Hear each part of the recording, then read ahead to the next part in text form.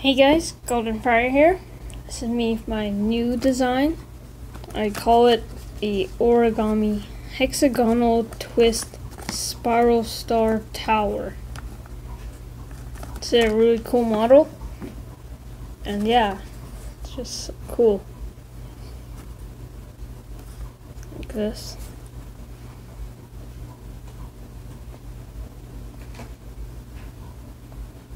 See, it's a hexagon, so that's the hexagonal twist part, and then you see a spiral star and then a tower right here. Well, alternatively you can flatten the hexagon but back to normal, but that's kind of hard.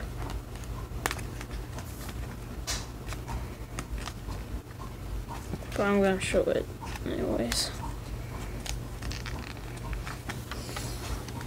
I'm gonna try to look at the model here. And this is hard. Okay, there we go. See? Hexagon. Hexagonal twist. Then you reach in this hole and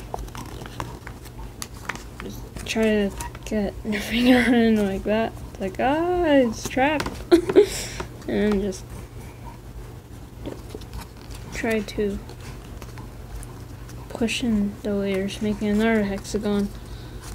So when you're making a tower, I recommend pre-creasing first. It makes it a little bit neater. Or you can make a star puff in it. Nate Esevas did it. Maybe you guys can try it. Okay, so when I learn how to fold it, well, I won't make a tutorial, but I'll tell you right now how you do it. Begin with a square or a rectangle like printer paper, and then you're going to turn it into a hexagon. I cut it there. It's pretty simple. And then you're gonna pre-crease a 16 by 16 by 16 grid. So yeah, you're gonna fold this direction, this direction, this direction, and so on. After that, you're gonna end up with a triangle grid, and with that triangle grid, you're going to make a center hexagon. And the hexagon is going to be really easy to see. And I recommend seeing Joe Nakashima's tutorial to learn how to make it a hexagonal twist. Then you also want to stay in Joe Nakashima's tutorial, because you want to make the first hexagonal fold he makes. Because see, this was actually supposed to be part of the hexagon. So yeah, this was from a Spread Hex Tessellation. But yeah, so just do that one fold and repeat it on all the sides, and amazingly it results in a spiral star. Pretty cool, huh? But you'll still have that huge hexagon.